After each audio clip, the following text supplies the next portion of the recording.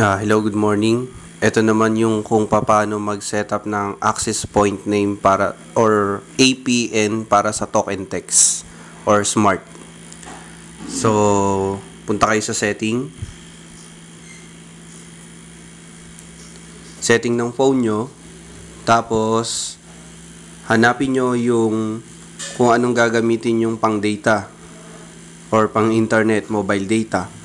So, Talkntxt, select nyo. Kasi Talkntxt, yung gagamitin ko.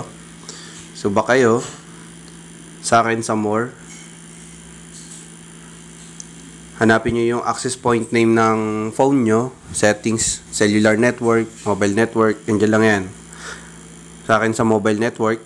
Tapos, pag makikita nyo yung network type, 3G, importante nakalock sa 3G para hindi siya magbabago-bago. 3G, WCDMA only, HSDPA only, 3G only. Tapos ito na yung access point name ko. Siyempre, Talkntxt.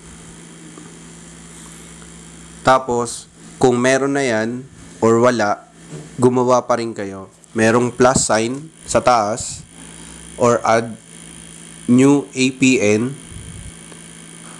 So, ito yung name. Kahit ano lang yung dyan sa name,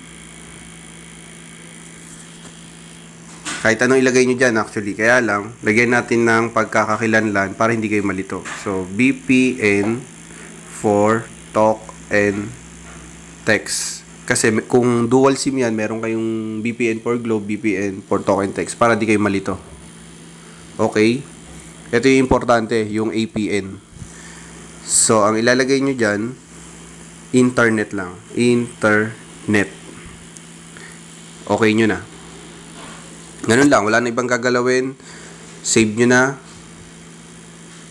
Syempre, yun ang isa-select nyo. So, ganun lang ang pag-setup ng APN for Talkntxt.